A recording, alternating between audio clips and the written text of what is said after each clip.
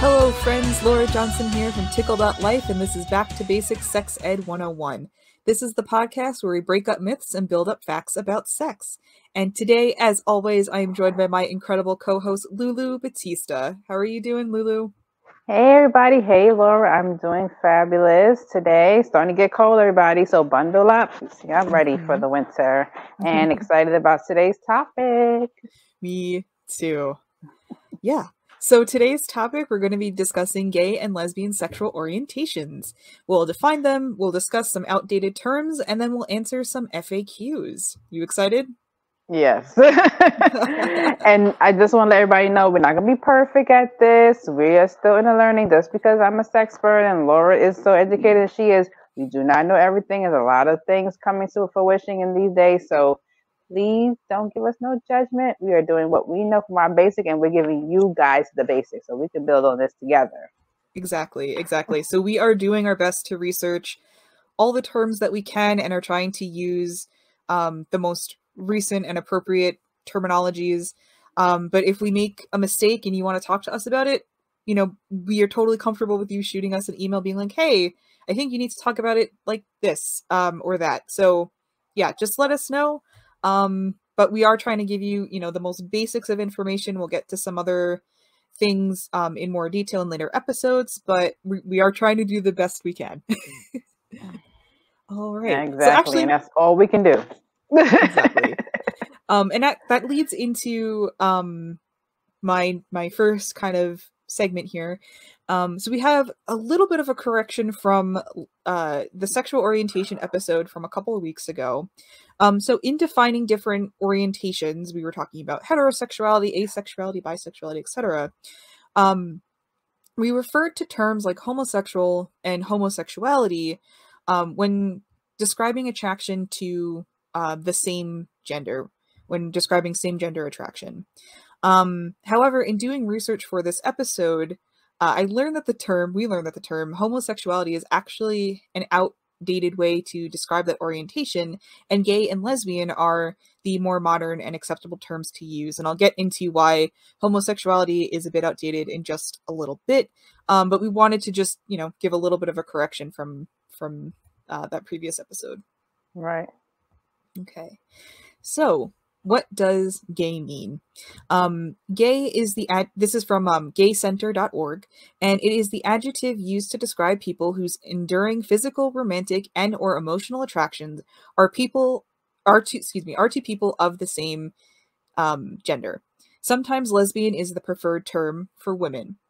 And leading into that, what does lesbian mean? This is also from gaycenter.org. It is lesbian means a woman whose enduring physical, romantic, and or emotional attraction is to other women. And some lesbians may prefer to identify as gay or gay women.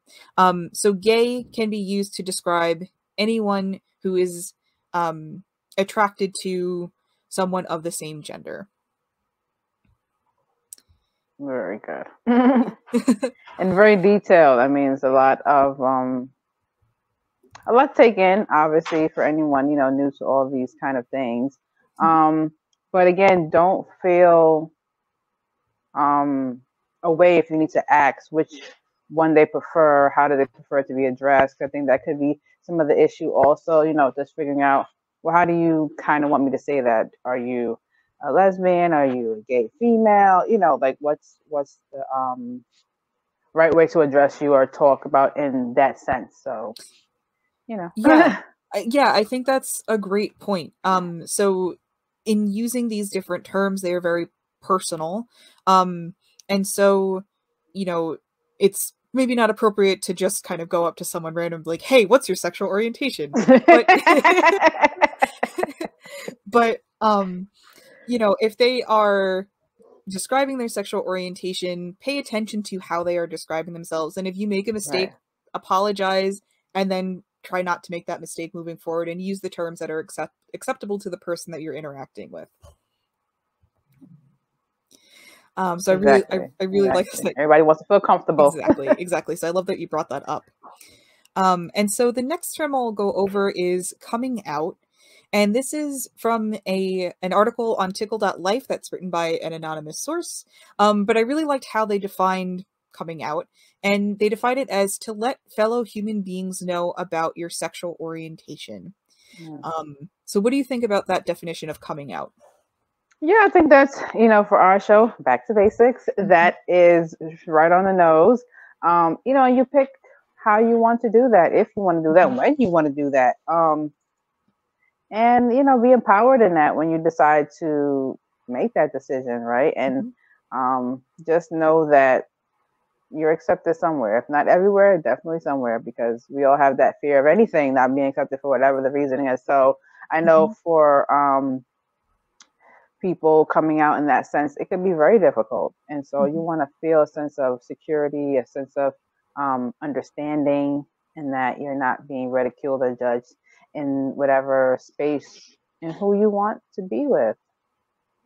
Yeah, I think that's really beautifully said. And to tie into that, if someone has disclosed to you what their sexual orientation is, you should not out that person without their permission. Absolutely. You should not be putting pressure on that person to come out. There are many reasons why people choose not to do that. And so you need to be respectful of that decision, whatever it is. It is not your it's not your story. It's not your roadmap. It's not your journey. Please, if someone entrusted you, and that's something deep for someone to entrust you in that, if they've already been nervous about whatever it is, and you go against that trust, that's hard. That's, that person may go back into a closed space and not feel at all, and then unable to be themselves because they came to you and you betrayed their trust. Trust is a serious thing. And so please, please, please, if someone did that, someone came to you and thought you were the person, honor that. Write it down and then delete it if you feel like you need to just get it out. You know what I mean? Send the recording back to the person who sent to you. Hey, so-and-so was this. And so you said it to somebody, the same person who said it to you. So you can just kind of get it off. I know sometimes for some people, they just have to get things off their chest, but sometimes it's not the right thing. So do that. Send the person the recording, the same person, say, I just need to get off my chest, so I'm singing it back to you. Sounds silly, but at least you know that you're going to be true to that person and you've done what you needed to do. So right. Yeah, I really like that you said that it's not your story to tell.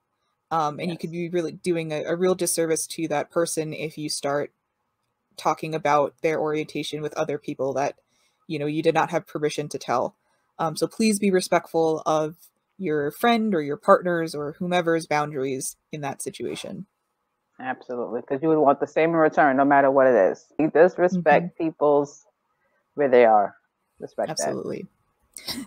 Okay. So why is the term homosexuality outdated? And I'm going to reference an article by Dr. Karen Stoltznow, who wrote a post for Psychology Today. But essentially, this article was actually really interesting, and we'll link to the full thing in the show notes. But to summarize it, over time, the word homosexual has gone from being a category of orientation, of sexual orientation, to becoming a slur against people of the LGBTQ community. So this means that the term is now outdated and also offensive. Homosexuality, the term has been used to reference criminalization, meaning that engaging in sexual activities with someone of the same gender has been made into a crime. It has been pathologized, which means that until actually really recently, it was considered to be a disease or disorder to be gay. And it has been demonized, meaning that it has been condemned as something sinful, wrong, or bad. We have made great strides to distance ourselves from criminalizing it, pathologizing it, and condemning it, but we still have a long way to go, and it's not obviously accepted everywhere, even in the United States and elsewhere around the world. Being gay is considered a crime, and can be punishable with jail time, or even death. So being categorized as quote unquote homosexual has been weaponized to cause harm to the LGBTQ community. And again, anywhere from denying people rights to justifying genocide. So given the painful history of the terms homosexual or homosexuality, using them in the modern day is considered homophobic. Well, that's good. We can get away from those words. We need to get away from a lot of words in life. So I guess, you know, we have to start somewhere. And so this is where some of the start will happen. And, you know, again, just find a different way, a different wording, if you would. So, yeah, well, everybody will slowly move out of that. You know, a lot of words that were slowly used have come out of categories. So we're hoping that's one of them. Yeah. So using gay or lesbian to describe someone's orientation would be more appropriate than homosexual or homosexuality. Mm-hmm. Yes. So let's jump into some frequently asked questions. And I'll start with the first one. Why are people gay? That's who they're attracted to. That I think that's the most easy and basic, and I laugh about it. But we know it's not a joke, and we know you listen. People who like who they like, and we don't know really, right? Just like we don't know why people are attracted to opposite genders. It's just who you are in your makeup, and we should just respect that and say, exactly. Hey, good for you. So, to quote the American Psychological Association via our source, the LGBT Center at Chapel Hill, there is no consensus among scientists about the exact reasons that an individual develops heterosexual, bisexual, gay, or lesbian orientation. Although much research has examined the possible genetic, hormonal, developmental, social, and cultural influences on sexual orientation, no findings have emerged that permit scientists to conclude that sexual orientation is determined by any particular factor or factors. Many think that nature and nurture both play complex roles. So, to boil that down, we don't know. Right. It's just something that is a part of every individual. Sexual orientation generally is a part of every individual. We don't know why people are gay. We don't know why people are straight. We don't know why people are bi, and we don't know why people are ace. There you go. Or asexual. We just don't know. What we do know is that it's not a choice. It's not a preference, and it's not a lifestyle. So that leads me into my next kind of FAQ. Why don't we say the terms sexual preference as opposed to sexual orientation? And so this is from glad.org. The term sexual preference is typically used to suggest that being lesbian, gay, or bisexual is a choice and therefore should be quote unquote cured. And we talked about this in the sexual orientation episode with reference to conversion therapy. So conversion therapy, just as a refresher, is an attempt to convert someone into becoming straight or heterosexual. And these therapies are often emotionally and physically abusive. They're not based on medical science, and they are completely unacceptable, damaging, and absolutely horrific. Yes, absolutely. And then, so lastly, how do I know if I am gay, lesbian, or bi? And this is via pflag.org. And I really love this quote from them. You'll know it when you know. It could take a while, and it's okay to remain unsure. There is no need to rush. Give yourself permission to explore your thoughts, feelings, and emotions. And I thought that was like so beautifully put. To summarize, how do I know? And you will figure it out. And don't feel like because this person is, you have to be, or because they're not, you have to be. It's your body, you know, it's your person, it's your mind, it's your everything. Yeah. So we encourage people to be who they are. If you have friends who are part of the LGBTQ community, support them, be a good ally, listen and respect to their boundaries. And do you have any final thoughts, Lulu, before we wrap up? Be kind to those, right? Be kind to everybody, but just know that it's still a struggle for everybody in every way. So be nice, be kind. If you don't know what to say nothing. If you're not sure, say nothing. Just say okay, and that's it. Because you don't want to put your foot in your mouth. That's horrible. Sometimes you can't get it out. And do research. We have a lot of research all over. We have this podcast. We have information on Tickle.Life. There's information everywhere. So educate yourself. If you really want to be an ally to those. And that's what I would say. So important.